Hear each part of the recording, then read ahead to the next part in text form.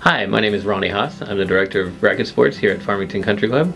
We will be working with Matt Kreiner, our assistant tennis professional, focusing on 3 different types of returns using our Ace Attack ball machine. Here we have Matt Kreiner working on his offensive return.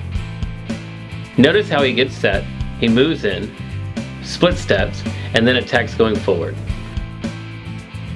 Notice he begins outside the baseline and finishes about 3 feet inside the baseline.